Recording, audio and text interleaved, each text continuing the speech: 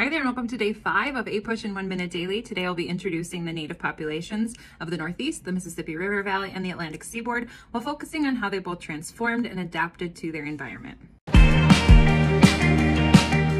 This region is divided into two major climatic zones with a more temperate climate in the Northeast and a tropical climate in the South, and is influenced by the Atlantic Ocean and Gulf of Mexico. Groups in the Northeast, including the Iroquois Confederacy, relied on a combination of agriculture, hunting, fishing, and foraging. They established more permanent settlements, maintained intricate political systems, and were often matrilineal. In the Mississippi River Valley, groups such as the Cherokee thrived through a mix of agricultural practices, including Three Sisters farming. This refers to the planting of maize, beans, and squash together because they nurture each other like family. Along the Atlantic Seaboard, groups including the Powhatan developed mixed agriculture and hunter-gatherer economies. Coastal tribes were skilled navigators and utilized canoes for trade, fishing, and transportation.